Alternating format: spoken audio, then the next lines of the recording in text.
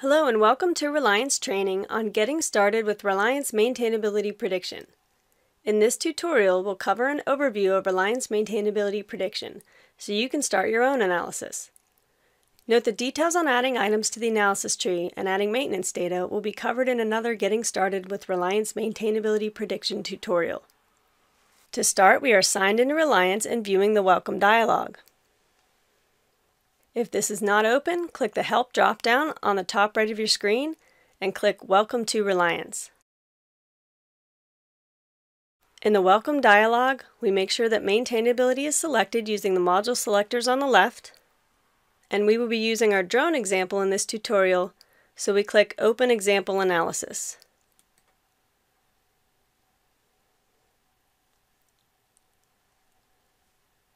If you have already opened and modified the drone example analysis, you can easily remove all of your changes and return to the example analysis in its as-applied state by clicking Revert Example in the sidebar, which is highlighted in the message that Relyence is now showing. This is not necessary in this case, so I'll click Got It to clear the message. Relyence has opened the drone example analysis, and the maintainability data window is displayed. On the screen, we can see the sidebar on the left, the analysis tree pane to the right of the sidebar. The analysis tree pane contains our system structure, and finally the maintainability data pane on the right of the screen. The maintainability data pane shows the maintainability data for the selected system tree item. Note that you can edit the structure of the analysis tree by clicking the Edit button here at the top of the analysis tree pane. Note that we will not be covering this functionality in this tutorial, but feel free to familiarize yourself with editing the analysis tree structure with the assistance of the Relyence help or the Relyence team. Each analysis tree item has its own maintainability data pane,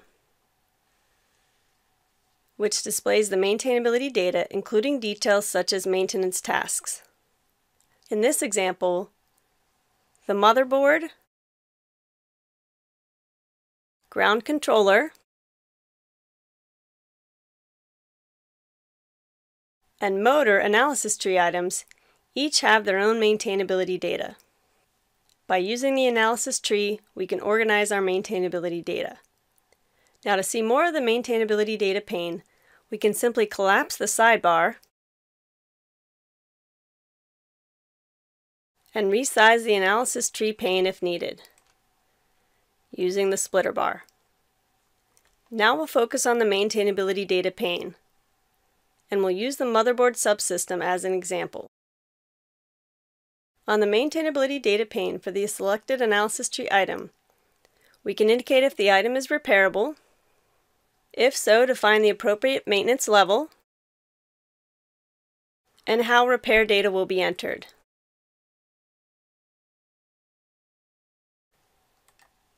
By default, Relyence Maintainability Prediction sets the maintenance levels to those defined in Mill Handbook 472, on which Relyence Maintainability Prediction calculations are based.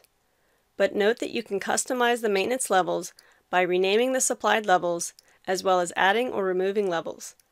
This is not covered in detail in this tutorial, though note that it is accomplished by simply using the Configure option from the sidebar. Relyence Maintainability Prediction allows you to define repair data using maintenance tasks or FD&I outputs.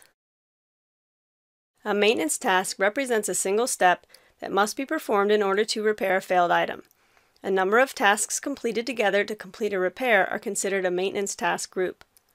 Relyence Maintainability Prediction supplies a list of common tasks from Mill Handbook 472, and you can also create your own maintainability tasks and task groups. FD&I outputs, or fault detection and isolation outputs, are the activities performed in order to detect and isolate a failed item. Relyence Maintainability Prediction allows you to create your own custom library of FD&I outputs for use in defining maintainability data.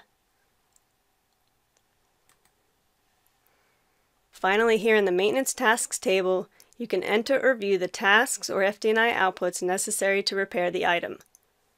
For the motherboard example in this case, 2 hex or Allen type screws need to be removed. Then the board, a plug-in module, has to be removed and then replaced. And finally, the 2 hex or Allen type screw fasteners need to be replaced. Now that we've reviewed the maintainability data pane, let's take a quick look at an analysis tree item and its associated properties. We'll look at the quadcopter drone in the analysis tree pane. To view the properties associated with the selected item, we simply click the Properties button in the Analysis Tree toolbar. The Analysis Tree properties now appear in the rightmost pane. You can edit any data associated with the Analysis Tree item on this form. This data can also then be included on Relyence Maintainability Prediction reports. While here on the Analysis Tree Properties form, we can click any other analysis tree items, such as the motherboard, to see its relevant properties as well. To return to the Maintainability Data pane, we simply click Go Back.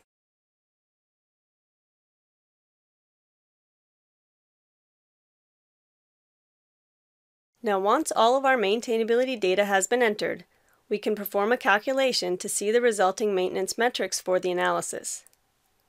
To calculate, we click Calculate from the sidebar,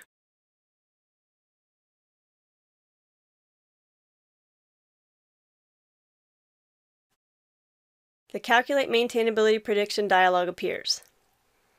This is where we can select the repair levels to be calculated and which calculations should be performed. For this tutorial, we'll calculate for the intermediate level and request the following calculations: mean time to repair, mean corrective maintenance time, mean preventive maintenance time, mean maintenance man-hours per repair, and mean maintenance hours per maintenance action. Note you can see the acronyms defined in more detail by hovering over the selected field.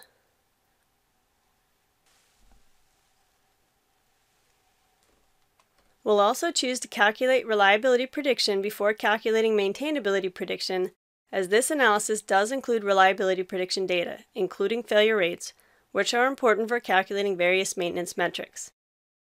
To start the calculation then, we simply click Calculate.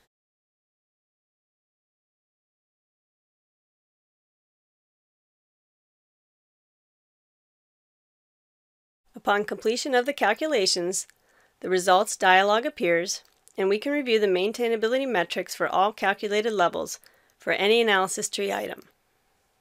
For example, the motherboard. In this tutorial, we calculated only the intermediate level results. When we're done reviewing the maintainability metrics, we could generate a report of those metrics or simply close and return to the analysis. Next, we'll look at reporting on our maintenance data in Relyence Maintainability Prediction. Since the Report button is in the sidebar, we'll expand the sidebar.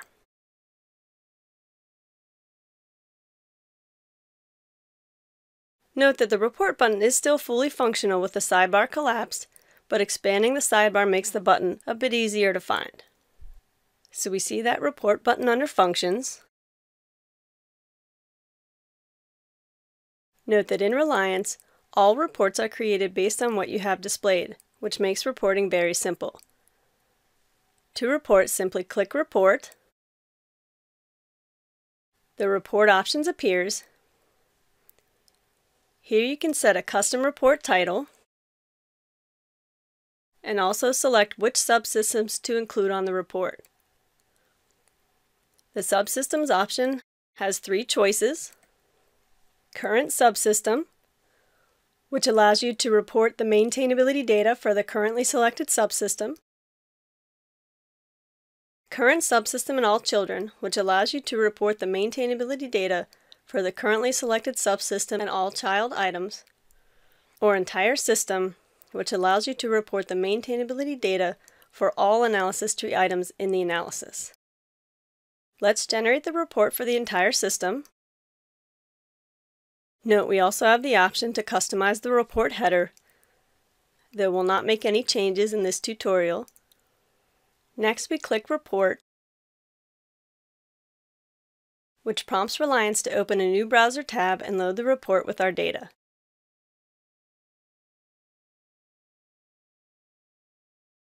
We can easily download this report by using the Download button in the toolbar.